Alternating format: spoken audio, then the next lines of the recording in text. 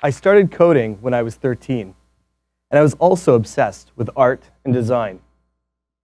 Today, I'm the founder and CEO of tech company Lightspeed, and also the founder of cultural nonprofit Never Apart.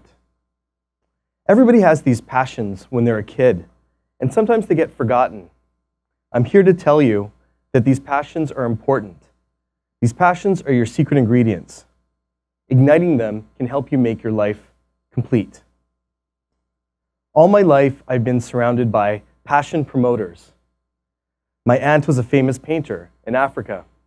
My grandmother was a seamstress. My family in India published a daily newspaper. My father was a welder, designer, and DJ.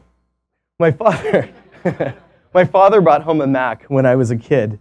I was mystified. The language of icons and imagery mapped to what seemed like impossible technology.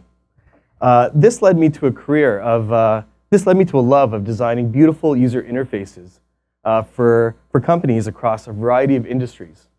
I moved from Vancouver to Montreal in the early 2000s and continued to build software.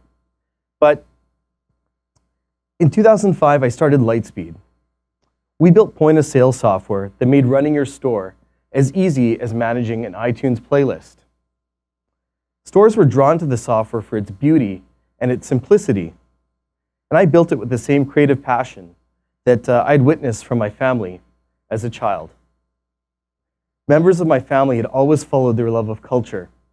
10 years and 35,000 customers later, Lightspeed's rockstar team outgrew our offices in Milex, Montreal. And I had a decision to make about the building.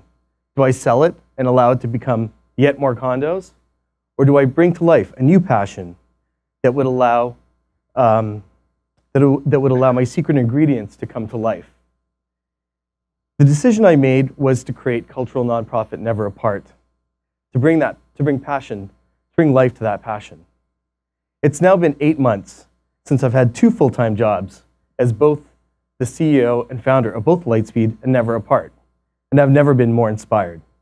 I'm here to share my 3 codes to igniting your secret ingredients.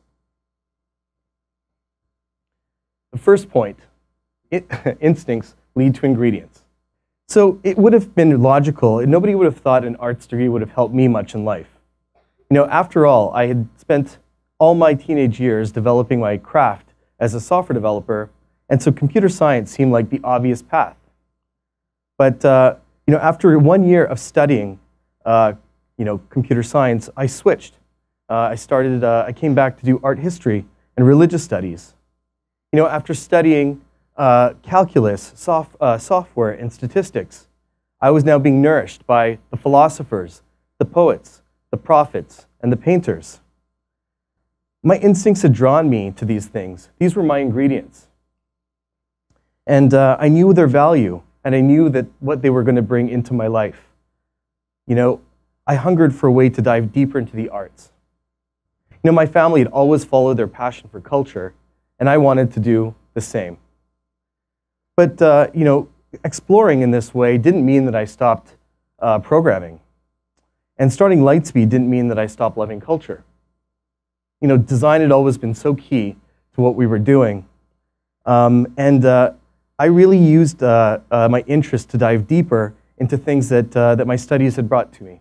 Like, I went deeper into writing and music production, and also explored the visual arts.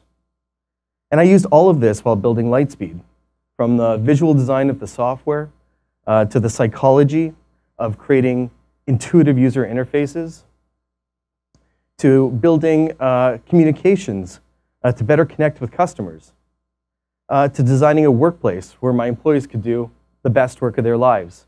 I gained so much from my degree. My instincts had led me to the ingredients I would need to create Lightspeed, a company infused with culture just as much as code. Second point, ingredients can unleash your dreams. So as much as I had used all of my interests that I learned in university to build Lightspeed, there was still much more I wanted to do with everything I loved about the arts. Sometimes you come to these decision points, and for me, it was what to do with this building. I could have used, obviously, the simplest thing would have been to sell it, move on. We were moving to a great new office. But, you know, I wanted to think about how I could apply this space to my passions. But did it make sense for me to start a passion project when I already had a passionate company of 500 employees in 9 cities? You know, could I fulfill the dream of creating a project that purely celebrated my belief in art? The answer was yes. You know, I started cultural nonprofit Never Apart because I wanted to have the mission of, you know, really creating a new cultural awareness and inspiring people. I wanted to use art, music, film, and dance to celebrate diversity, bring positive change, and unity. And I thought, you know, this is another way for me to really bring my secret ingredients to life, to really unleash another dream. And most importantly, to also unleash the secret ingredients of the collaborators, the artistic collaborators of Never Apart. You know, after studying culture all my life and seeing the power of it and how it could move people, I took the risk and created a nonprofit that would purely celebrate all forms of expression. I unleashed my dreams, just like my family of passion promoters. Number 3, always celebrate your secret mix. Never Apart is a nonprofit that's run like a tech startup. In just 8 months, a small team of 3 people has transformed the 12,000 square foot Lightspeed office into a house of packed art exhibitions, film screenings, live music events, and artist talks. And you know, the center, which used to house 90 people at Lightspeed that was overflowing, you know, now houses a 10,000 record vinyl archive, a gallery, a theater, an outdoor pool and garden for gatherings, and multiple art galleries, including some permanent installations like the Moon Room and the Sun Room. And I think it's already having an impact that is crossing borders. Everything from us inviting a lot of international guests to Montreal, as well as exporting local talent. And we're really uniting a really big diversity of people and bringing attention to the marginalized, such as the transgendered and intersex communities. Now, none of this would be possible without employing everything I'd learned at Lightspeed for 10 years. You know, everything that we do at Never Apart uses the lean methodologies and tools that are used in tech startups, tools such as Slack and WordPress. And you know, all of these things are shared. All this content that we create at Never Apart is shared using these tools, you know, with the world through our monthly online magazine and through social media.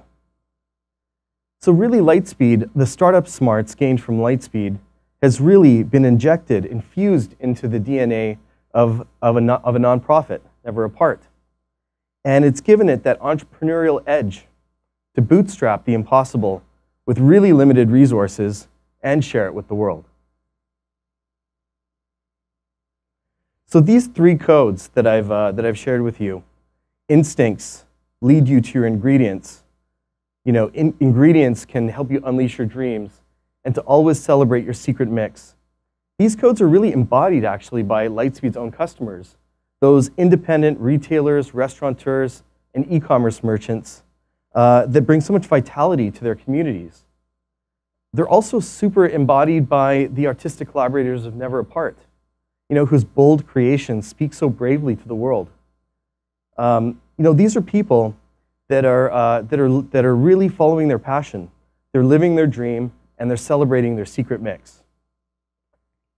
At Lightspeed, we have this mural by Brazilian street artist Arlen of a phoenix, unchained, ready to take flight and ignite. You know, we're born with the flame of our abilities, and we all yearn to live an existence where all of our talents are really being used. It takes us to follow that instinct, that path, to fully let our secret ingredients come to life. And then we can do far more than we ever believed we could.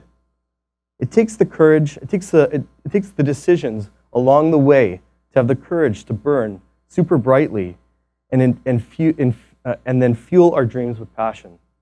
So I ask you, are you ready to find your secret ingredients? Are you ready to ignite them? Thank you.